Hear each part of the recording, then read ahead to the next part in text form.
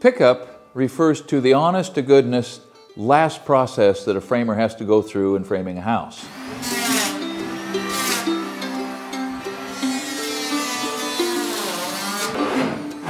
It is going over the whole structure on the inside with a fine-tooth comb to make sure that everything is ready to cover it up with sheetrock.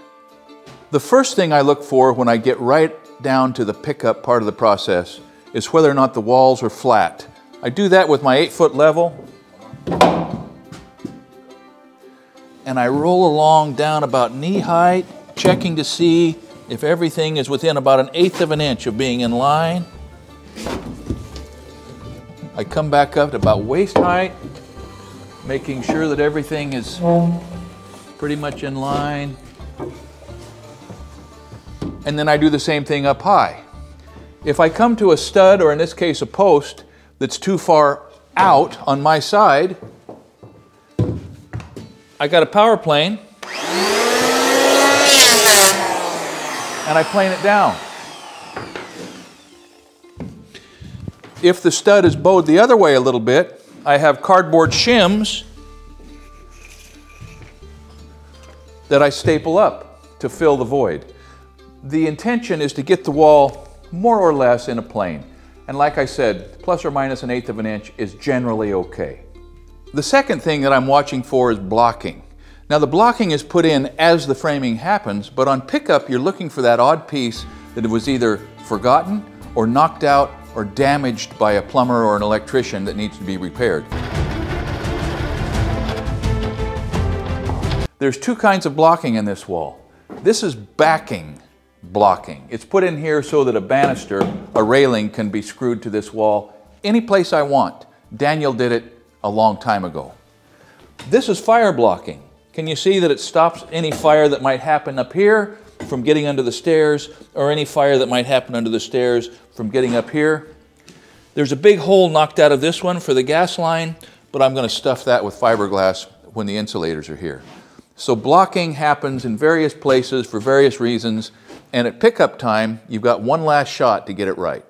So this house has got a lot of blocks of both kinds. There's 184 different fire blocks in this house. That's like a lot, right? And I don't know how many backing blocks there is, and I'm going to put some more in today because you need a piece of backing, ideally, at each side of the windows. For curtain rod backing, you need it behind towel bars, you need it behind grab rails, you need it behind, ideally, if you've got a door stop, it's good to have that on a piece of backing. So all of those occur at different heights in different rooms for different reasons. You gotta kind of keep that in your head as you're working your way through the house, because there's nothing worse than coming up to put a 36-inch towel bar or a grab bar in a room where you just really got it, and man, there's nothing to screw to except to put some mollies in the drywall or a toggle bolt, and you and I both know that that is a lame sauce way to attach anything to a structure. But you've got a chance at pickup to make sure there's something back there. The third thing that is typically taken care of at this phase is drywall backing, both at the ceilings and on the walls. So I've got two different cases here on this west wall of the house that are worth mentioning. There's a ton of backing here. I mean, there's a lot of wood that was put in here because of a hold down in the corner and where this wall comes out. And yes, that's full of insulation back there. But see, the sheetrock is well backed up in this corner. Now down on the other end, it's a different story.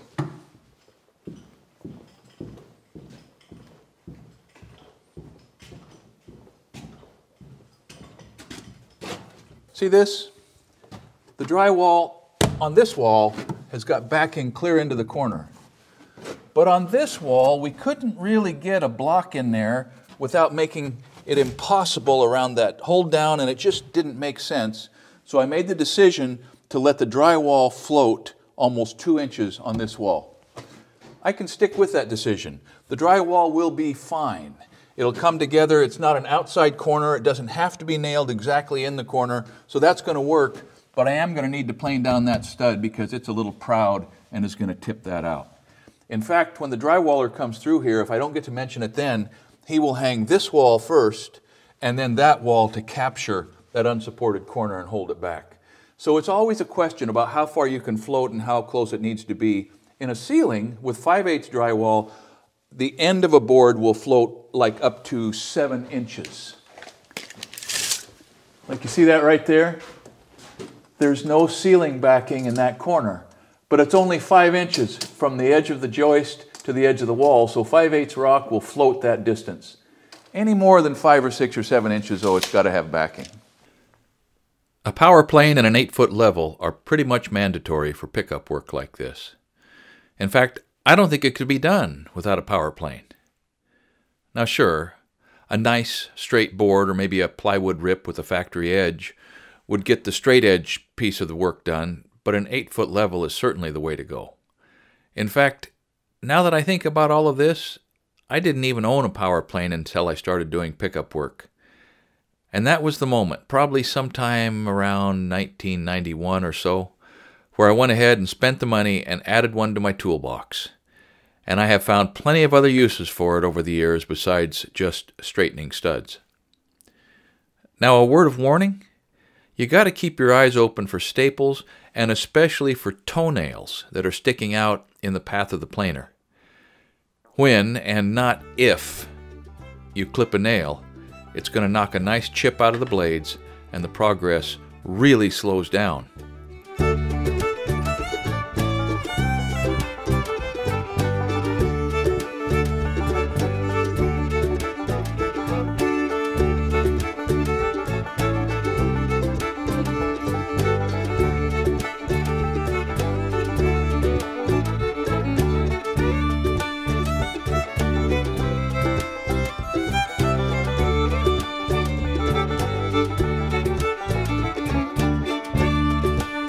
The reason this pickup phase matters, and the reason you ought to set aside some time to do it, is because just covering these discrepancies in wall flatness with drywall will not make them go away. Bulges and dips and highs and lows will always be visible, especially in a ceiling. More important than that, however, has to do with installing the cabinets and doors and trim and tile and countertops that are going to be coming next.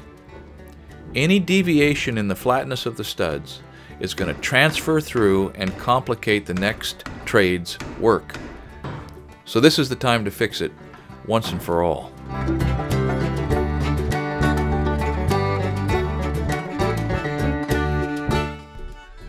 So on this little short wall, I have one stud that's back 1/4 inch, which could be shimmed out on this side, but I don't want to have to plane 1/4 inch off that side.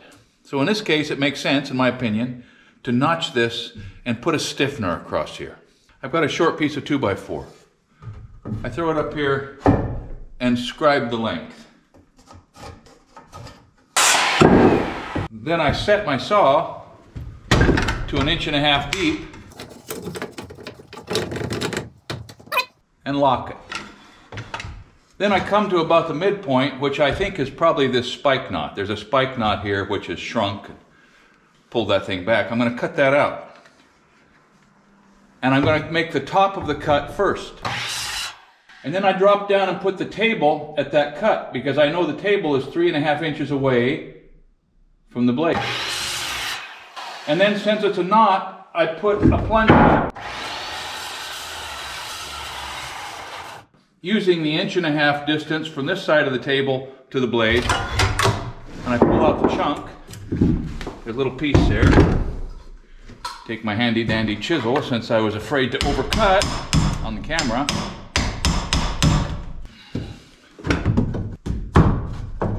So I bring this out to where it flushes on this edge and the other edge and shoot it.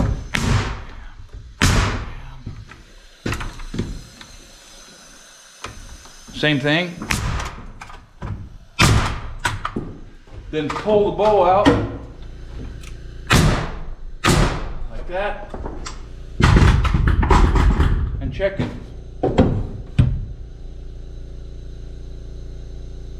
Nearly perfect. I got half of it. I'm going to get a little more. Probably by running a screw in.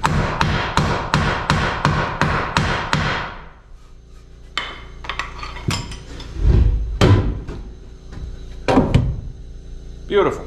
In addition to planing and shimming, you can cut in a strong back or a stiffener into the wall. Or you can sister, it's called, you can sister a fresh stud right alongside a crooked stud to straighten it.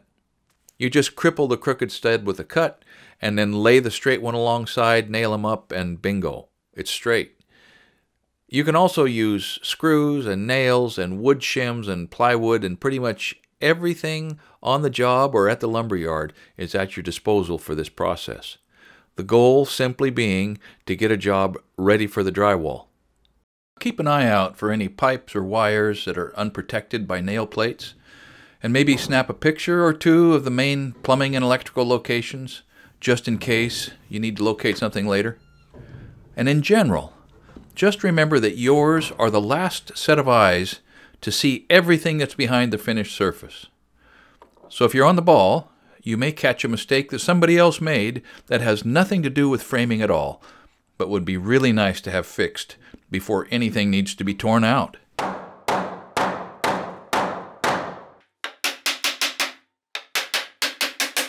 Pickup, overall, is pretty nice work for several reasons.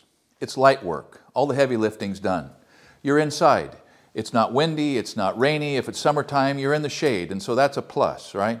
You're often working by yourself because the trades are done and you're the last guy in there before the drywall shows up. So there are several reasons to think that a job as a pickup carpenter on a housing tract is a pretty good job. One of the real benefits of being a pickup carpenter is you get a real global understanding of how a house is built.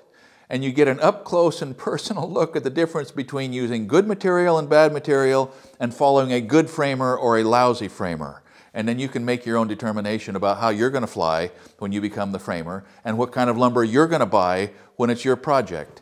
But there's a world of difference between using kiln-dried studs, kiln-dried lumber, and green lumber, and there's a world of difference between following a butcher and following a carpenter. We have the advantage today of doing pickup work on our own project, and so I have no one to blame but myself. But in general, we are just about ready to insulate this thing, hang some drywall, and make it look like a house. If you want to hear some more about pickup, doing pickup like 2 houses a day, every day for 6 months on a Del Webb tract in Las Vegas, tune into our podcast. I'll be talking about that. It was interesting for about the first 60 days, and then it became a little bit repetitive. But in any case, thank you for watching Essential Craftsman, and keep up the good work.